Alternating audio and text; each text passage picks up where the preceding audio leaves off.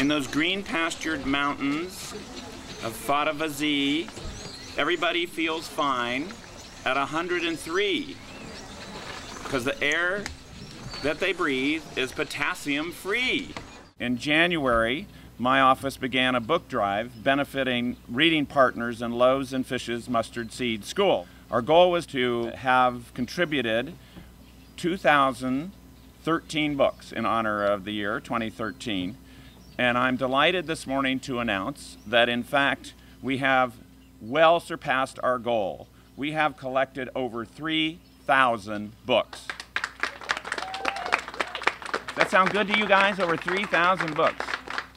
Who's going to read 3,000 books? All right, excellent. Excellent. And then what are you going to do next week? Yeah, you got to be done today. And we have some of those books right here on display.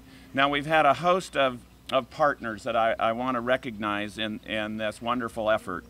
Among them, many of my constituents throughout the 7th Assembly District. In addition, Bret Harte Elementary School, Children Now, Children's Choice Pediatric Dental Care, Clayton B. Wire Elementary School, the Crocker Art Museum, the Department of Education, Grant Union High School, the historic Old Sacramento Foundation, Image Orthodontics in Natomas, the Natomas Bike Shop, Sacramento City College, Sacramento County Latino Democratic Club, the Greater Sacramento Urban League, young professionals who actually have organized a reading day.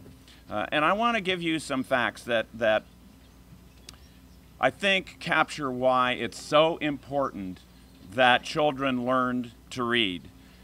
First of all, of course, I want to note we're celebrating Dr. Seuss's 109th birthday, 109 years old this last weekend.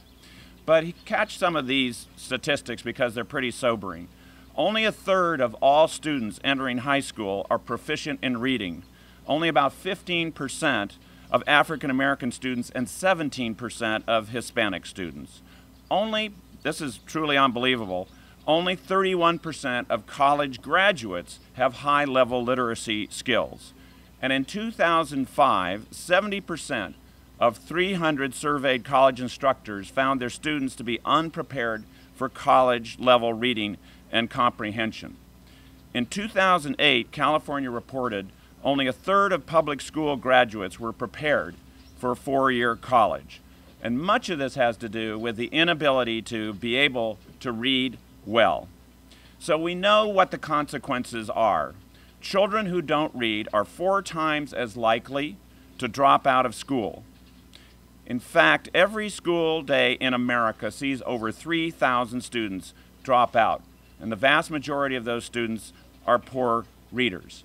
But the consequences go beyond just to the children who don't read well. The Coalition for Juvenile Justice reports that 82% of prison inmates are high school dropouts, and more than a third of them read below the 4th grade level.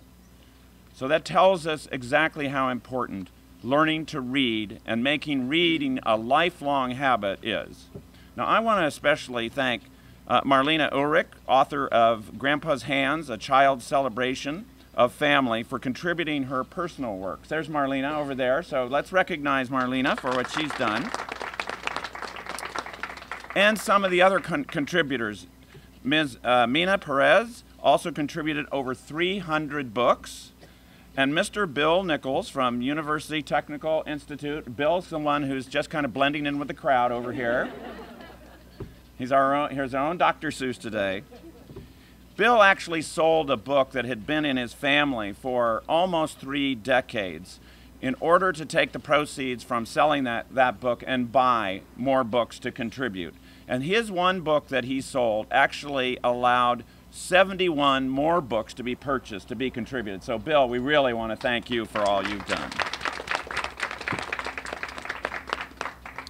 If education is the great equalizer, then reading is the first step towards reaching equality. Studies have shown that regardless of income, children who grow up in homes where books are abundant go further in school than those who don't. It's really that simple. The old saying is, if you give a child a book, you give them the world. So I want to thank all our contributors for sharing that special gift, the gift of giving the world to the children who will receive these books. I hope you share the same excitement I do in seeing all these books here and these young people who are going to get a chance to read them. Since it was Dr. Seuss's birthday this past weekend, I'd just like to leave you with a short quote from the Good Doctor. The more that you read, the more things you will know. The more that you learn, the more places you'll go.